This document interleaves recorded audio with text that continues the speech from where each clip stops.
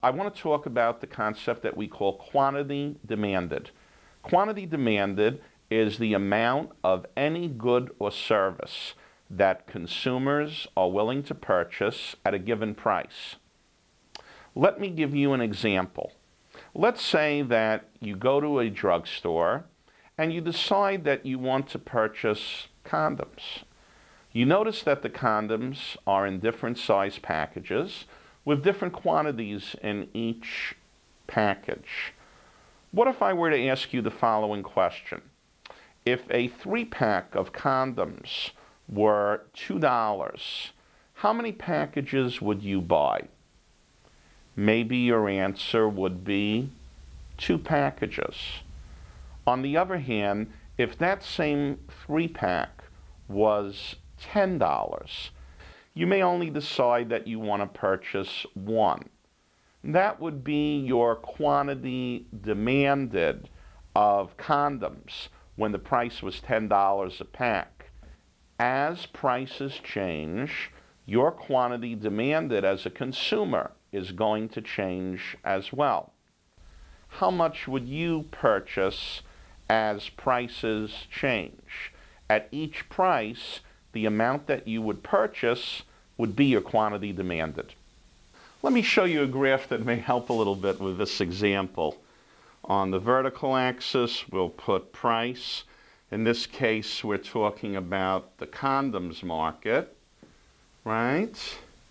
And on the horizontal axis, I'm going to put the quantity, in this case, the quantity of condoms demanded. And we had actually our first price of $10, and then we have a price of $7, and still another price of $5. Let's look at the quantity demanded on the graph in the case of each price. When the price was $10, we said that the quantity demanded would only be 1, right? So this is where I'll write 1. And that means I don't need it here anymore. And now I'll just go right across. And this point here represents the quantity demanded of 1 pack of condoms when the price is $10. But we said that when the price was $7, the quantity demanded would be 2, right? So let's just put that in as well. Let's go straight across and drop down to the 2. And here's another quantity demanded right on our graph. Now we see that the quantity demanded at a price of $7 is 2 packs.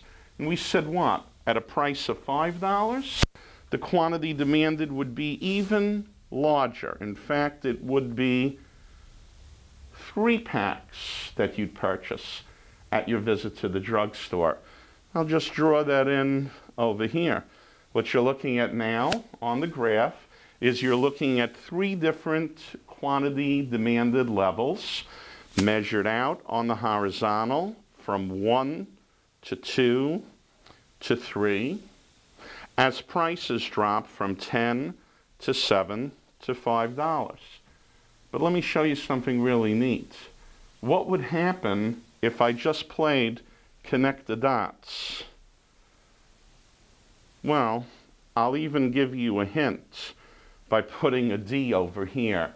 When you connect all the different quantity demandeds at different prices, you wind up with something called a demand curve. That is